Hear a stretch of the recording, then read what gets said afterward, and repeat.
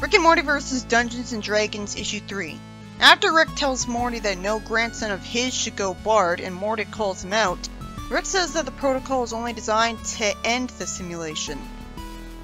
Summer calls him out that Rick was scared at the world breaking apart. Rick then points out an interdimensional tracking and retrieval device, and hopes that nobody would unplug it because if it lost their signal, it might assume that they had been captured by a rogue AI and would attempt to contain and destroy it, even if that meant destroying the planet. Then he says that this is a grill, being sarcastic, as it turns out that Jerry unplugged the thing to plug in a burger grill. Summer snarks that a failsafe that can be unplugged isn't safe, and Jerry agrees while showing self-awareness. Rick gets back at him by sending his burger grill to the floor, but surprisingly Jerry keeps smiling. Then, keeping with this odd running theme that everyone knows D&D just because it's a D&D arc, even Jerry knows how to play D&D, and compliments Morty and says that he could teach him some new tricks. He impresses Morty and offers to play a game with him this weekend. Rick naturally gets furious at an idiot like Jerry one-upping him and getting Morty to prefer him, and freezes him. Morty ends up slapping him because he rants like an idiot. We didn't actually get to see his hand collide with his face though, so it barely registers. Morty invokes his right to choose every 10th adventure. I like that the writer brought that back. Morty says it's his dad's weekend, so they're gonna finish the adventure with his dad. Rick won't cheat, and Morty will get to be a rogue. And Jerry gets to play wizard if he wants. The worst part about this is that Rick is going to come along to suffer through the whole thing, and the only possible explanation is that he wants to be there to try to protect them in case something goes wrong and none of them can handle it. So he doesn't have a choice. Rick says there isn't a simulator anymore, and his family suddenly has no appreciation for what he made, as Summer reveals that hard light is itchy somehow. And Beth says he kept passing by the same 3 trees. Morty's smart enough to realize that if there's infinite realities, there has to be a dimension where D&D is real. Rick says that it takes an infinite amount of time to sort through infinite dimensions. Okay, but still, he's had a ton of experience exploring dimensions in decades. Morty has good reason to believe that he's found one. And if there's an infinite amount of universes, and anything that's possible is, then there would be infinite D&D universes, if that's possible. Morty's smart enough to ask if he couldn't take the machine that reads the D&D books and have it compare dimensions until it'd find one similar enough. Because the machine that reads books can read dimensions too. I guess he means take one of the components from it. Summer says that if it takes a while, he should just do the search in a dimension with a slow chronal field so it'd seem faster on their end. Rick really is making his family smarter just by being with them. The story cuts ahead, and I love Rick's dialogue here. After searching umpteen billion squintillion dimensions, he found one that not only has both strong and weak nuclear forces, but also luxuries like visible spectrums of light and oxygen, and the underlying physics of the world mimic the rules of D&D 5th edition. Then Rick refuses to talk about 4th edition. That's lame. How the hell is a normal person supposed to be educated on if the comic won't explain what's wrong with it? This missed the perfect opportunity for the comic to explain what's terrible about it. I'd actually rather see a story about that than what this is going to lead to. It didn't even do a good job explaining what the differences between the editions were. I have no idea how Rick pronounced the name of that dimension, since a lot of its characters aren't even real letters. Rick says that he won't have a character this time, and instead he'll help out, provide equipment, explain the rules, and ride shotgun so they don't get killed. Why the hell couldn't this have been his permanent position for the rest of the arc? You'll see what I mean. I don't know why Jerry and Beth are endangering themselves by coming here. He wants to be the dungeon master, and is told that honor isn't his to take. He's the main character of the series, of course it is. If he's upset about that, he should leave. Not make the story lame by staying here. The Dungeon Master prevents Rick from lasering him and humiliates him. I wish Rick got to have the dignity of staying home. This pissed me off when I first read the story. I really feel sorry for him. If you want to punish a character for being mean, you're supposed to have him get punched for it. Humiliation like this just goes overboard. Jerry's asked what school of magic he wants and chooses abjuration. I don't even know what that means. Rick says that's useless, but doesn't even explain why. So much for that. Rick falls over dazed, and the bitch dungeon master says it'll take a while for him to get used to having regular bones again. No nanoparticulate in his blood and a biological liver is what's wrong with him. Why couldn't Rick be the dungeon master? Seriously. I'm not very motivated to read the story at this point. Rick was the only thing that made all the focus on D&D tolerable. He added to things as a mad scientist. The rest of this arc is just the most stereotypical fantasy cliche stuff ever, to the point where reading it seems pointless. With a few exceptions, like, oh, these people who you think are good civilians are actually going to turn out to be the bad guys. That was hard. Why should I care when Jerry says he wants to be 5th level and his family should be 6th because it's their first time? I don't know what that means. Is it literally as simple as its RPG levels? Because if so, one measly level above Jerry shouldn't make any difference. And I'm just wondering why they don't all have to start out at level 1. Like in a real RPG. They're just talking about boring jargon and doing nothing right now. Jerry wants to be a half-elf. Why? I'm not even told the answer. And he has to get 2 extra points in, and he just trails off after that, and she just says, of course. Huh? Beth loves the way he looks like the goal is now. Beth wants to be a barbarian again. Jerry is disappointed that she doesn't want to be a cleric, and Beth satisfyingly lampshades that Morty looks too much like Friar Tuck for her taste. Thank you. Jerry tries to charm Beth, saying that the woman he knows has always had the heart of a healer. That's kind of out of character for him to actually mean. Sure, she's a horse surgeon, but he mostly just knows her as someone who insults him at every opportunity.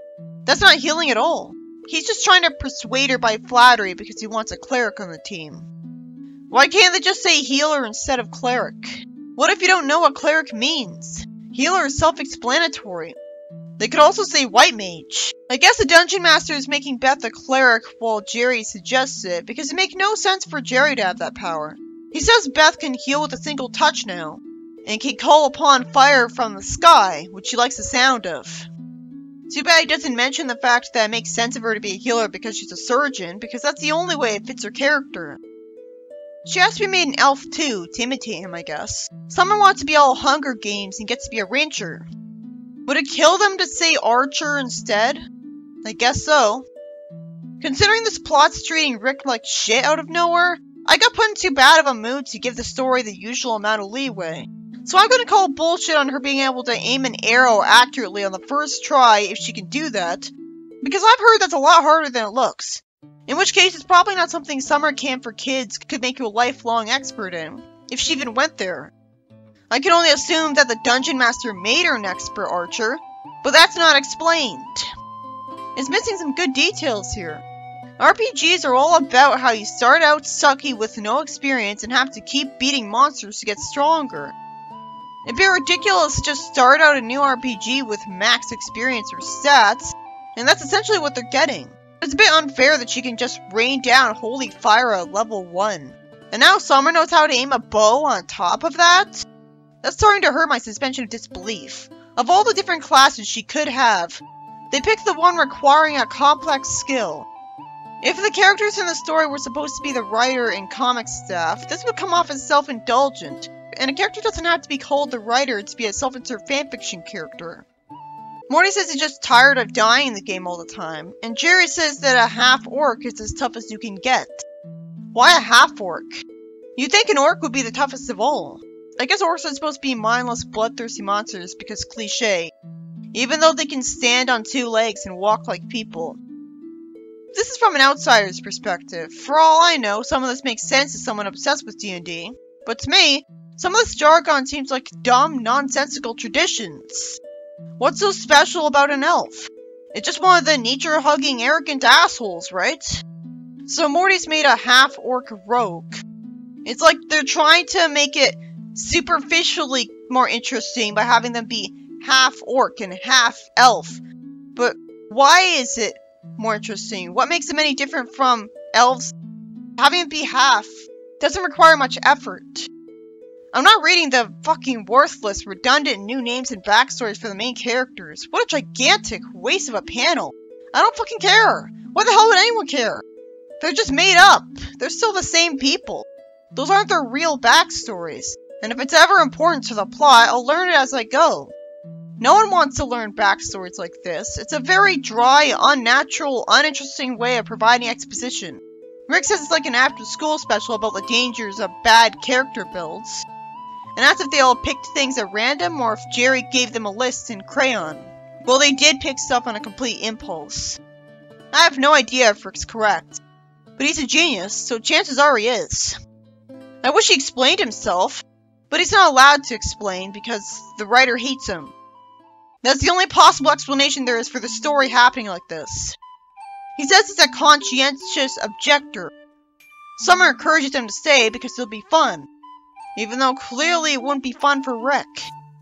I wish Rick did leave. He says that Jerry picked a race with a charisma bonus, when he's not working in human resources and his job is to unlock the arcane secrets of the universe. Yeah, but it impresses his ex-wife. That's smart too. But he's going on a dangerous adventure on another planet. He needs to not get killed first. Rick's portal is made to say that he runs from anything he can't control. I hate the smug look on the Dungeon Master's face, and I want him to die. Seriously, so many characters die in Rick and Morty like it's nothing. To the point where one-note characters might as well have a ticking time limit on them. So this guy had better get it. He's not gonna get it. You don't make a new character smug and expect him to be likable. I hate that I'm expected to believe I shouldn't be against this guy just because he's being nice and calm and polite to Rick's family, even though he's smirking and insulting Rick. By stealing the cybernetics in his body, he's robbing Rick of what makes him him and a badass. Rick says, "Have you clowns given any thought as to how any of us are gonna get back home?" The dungeon douchebag says that once they finish their adventure, they'll return to their own world. And I find it concerning that he's not going to explain exactly how long that'll take. What if by the time they get home, Beth's fired and their house is being foreclosed on? Rick warns his family that they might end up killed or at least injured. He's told that if he won't come up with a character, one will be given to him. And he's made a stupid-looking little dwarf bard on top of everything else. This writer hates Rick as a character. And this is where I raged with the story when I first tried to read it, and literally skipped to the end of the arc to see them get home. I better not be the only one in the audience who is pissed at this.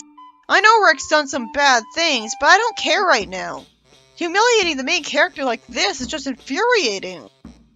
He's not being told that he's being treated like this specifically as a punishment for all the specific horrible things he's done. He thinks Rick is just some random stranger, which means he's bullying one of us too. This isn't even funny. I don't see how this could be funny. Why can't it be a wizard? Oh, right. That stupid, idiotic rule in D&D that there can't be more than one member of the same class. It's 5th edition! You think that I've grown the fuck up? Hey, I can destroy that rule's logic. Clerics are wizards. Clerics have magical powers, so by definition, they're wizards too. If you looked up the word wizard, it'd probably just say, person with magical powers. So we're clerics. They're just not called wizards because they specialize in healing. If there can be multiple mages, why can't Rick be a black mage? There's red mages and white mages and black mages? Where does the wizard fall into that? Is he the black mage? If Jerry has any kind of healing powers or saving powers at all, that means he's a red mage because he has both types of magic. Couldn't Rick be written by the writer to be a mage too? That'd actually be taking advantage of his character because as a mad scientist, he can do crazy things. So a wizard will be similar to that. Why doesn't he just throw the instrument and destroy it like it would actually be in character for him in the slightest instead of just going along with things like a goddamn slave? He won't just stop at refusing to come up with a backstory. Is it really true in D&D that a dungeon master can provide a class to someone if they don't want to choose it? That's terrible.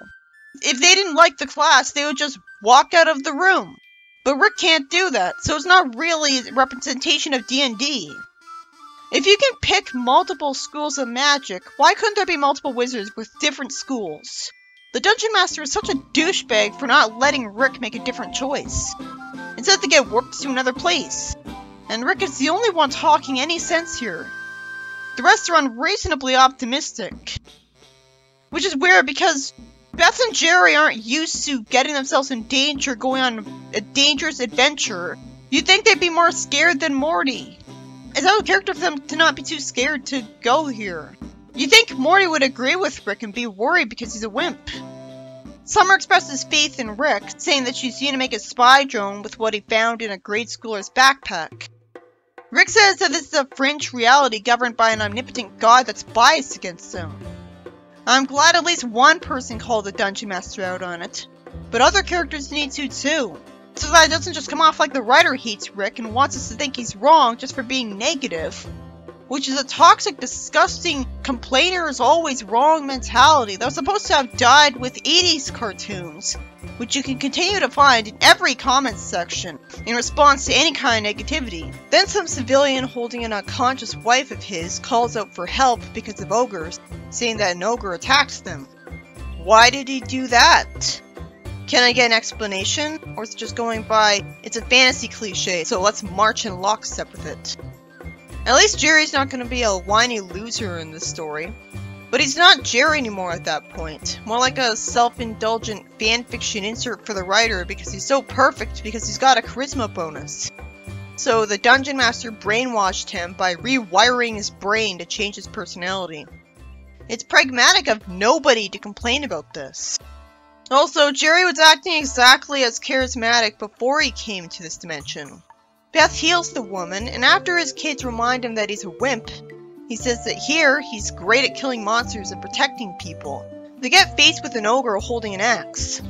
Gee, it sure is convenient for them that in all the time Jerry was telling Summer what a haste spell in her was for, the ogre didn't kill them all.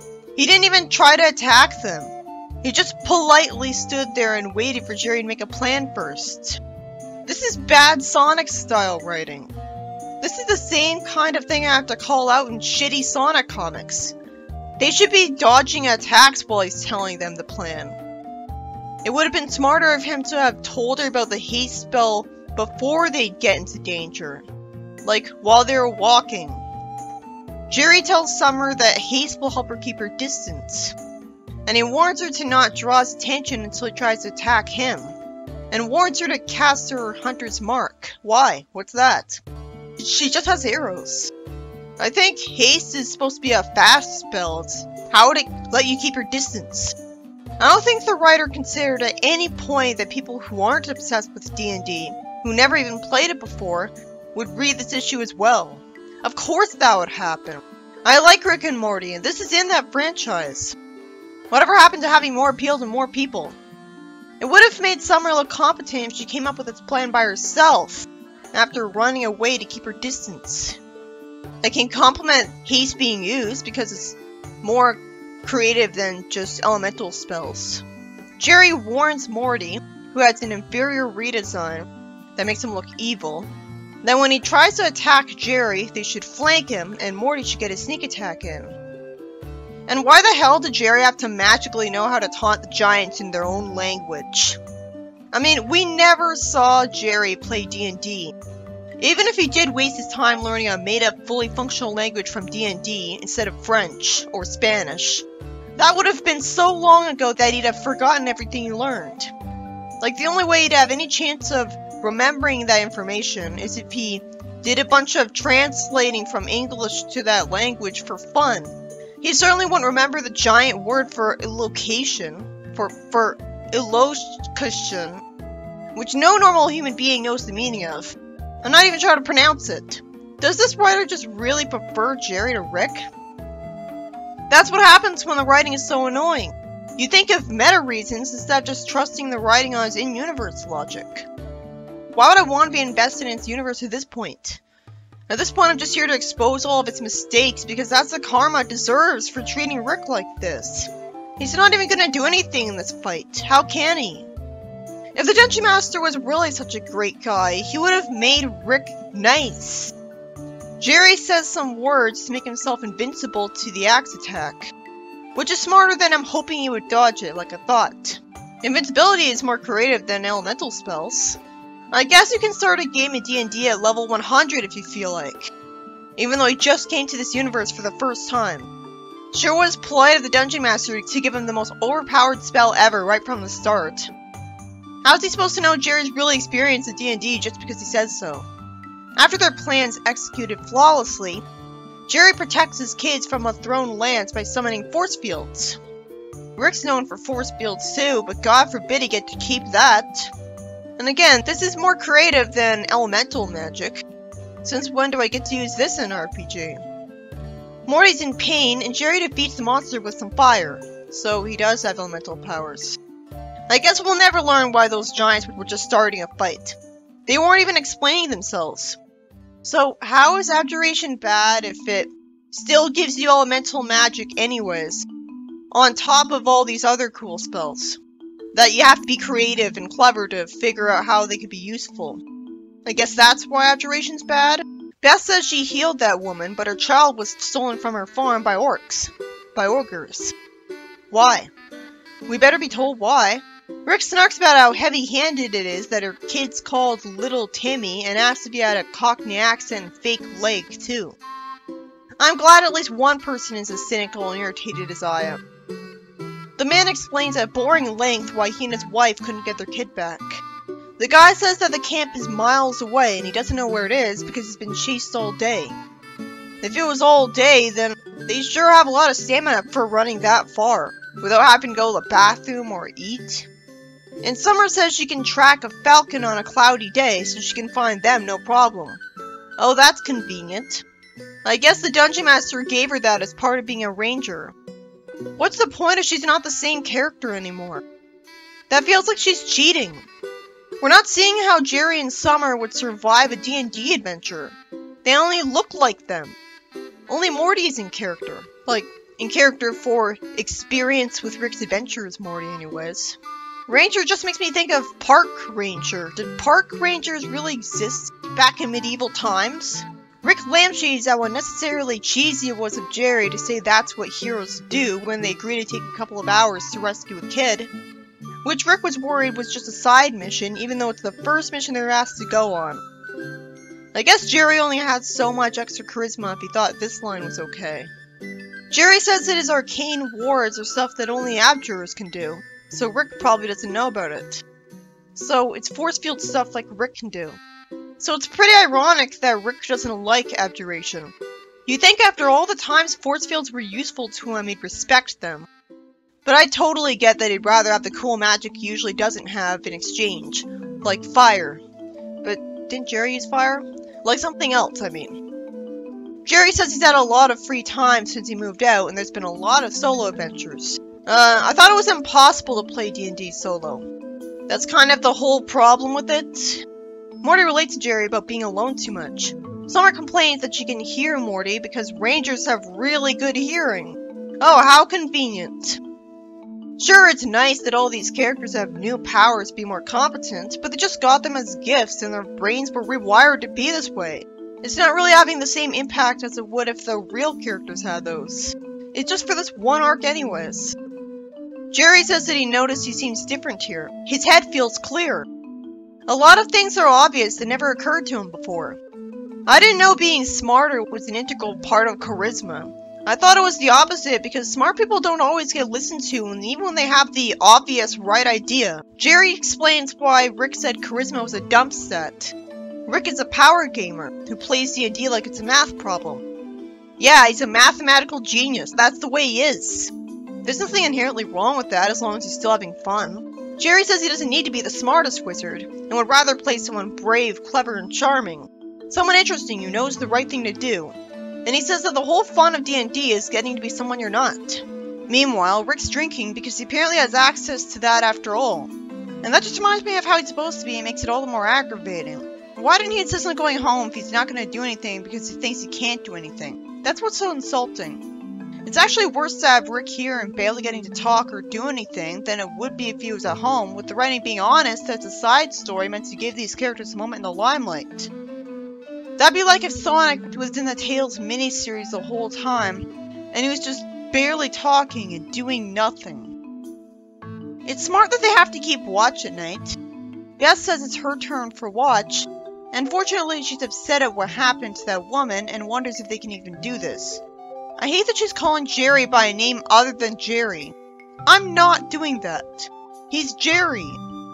I like that Beth tried to take Jerry down a peg by telling him to just give her the short version and explain how many monsters they'd have to fight at camp. He says dozens. Jerry says he likes that his family's working together and says that he always wanted to protect his family. The next morning, they go fight some monster, Beth heals, and thank God immediately gets back to progressing the plot because they've already found the camp. Morty asks what are those because they look different than the others.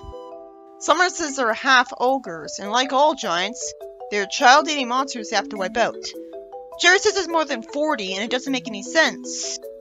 The couple is right with them, apparently. The couple reveals that their child is going to be used as a sacrifice to an evil god. Why did it take so long for them to tell them this? Rick calls this out as cliché, but if the writer knows it's cliché, he better not actually play it straight, because having a character make fun of a boring concept doesn't make it good.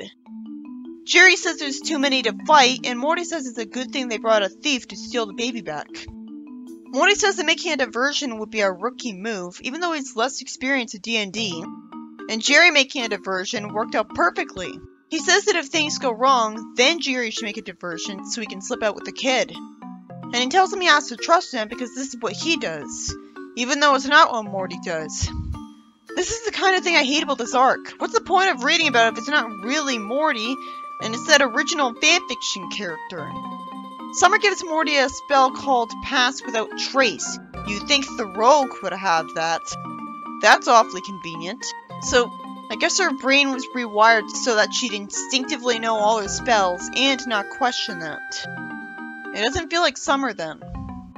Summer shoots someone with an arrow, and Jerry casts Misty Step to protect Morty. I hate that he calls him Kerr instead of Dad. At least he thanked him. The heroes keep fighting as Jerry keeps saying counterspell. At least an Abjure is unique to show off. He gets smacked, not that I actually see it hit him. And as was foreshadowed, there's too many for them to deal with.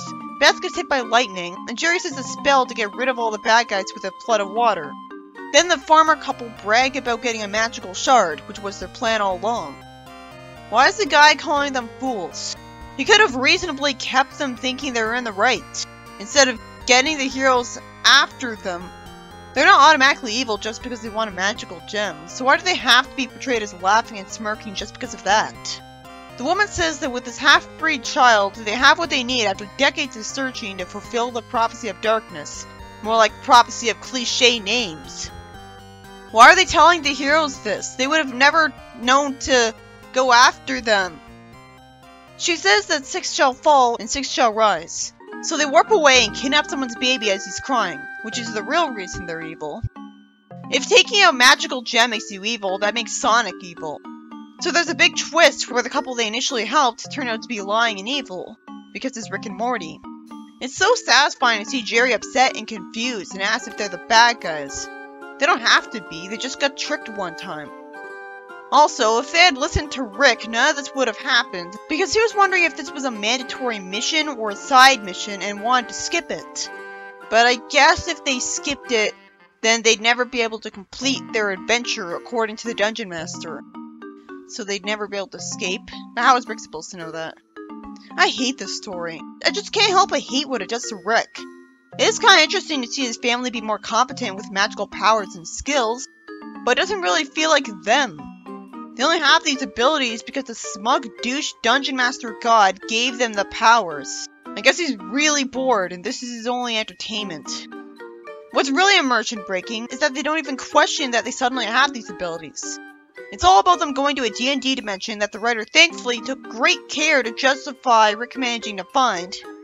And after they try to help a couple get their baby back, it turns out they're just a bunch of baby nappers who want to fulfill a prophecy after decades of obsession with it. Good thing for the heroes they told the heroes this, so they knew to go after them. What's the point of the story if the characters don't feel like the characters? The worst part is that Rick barely talks and does nothing as an insulting dwarf who somehow keeps the guitar with them. It'd actually be less insulting if he was simply allowed to go home like he wanted. That's like when Sonic wanted to leave the cruise ship in Sonic X and wasn't allowed to. But at least they're at a point, because him wanting to escape was the whole premise of the plot. But here, Rick doesn't do anything. So he didn't need to be here. Those cynical snarks are a welcome relief whenever they show up, showing self-awareness in the writing. He's the only relatable character in the whole story when he's surrounded by annoyingly perfect optimists. I guess if I have to give this story a really big compliment, aside from the obvious there was a twist where the guys who seemed good were actually evil and vice versa. It was created that there was an abjurer and he had spells that you couldn't use in RPG.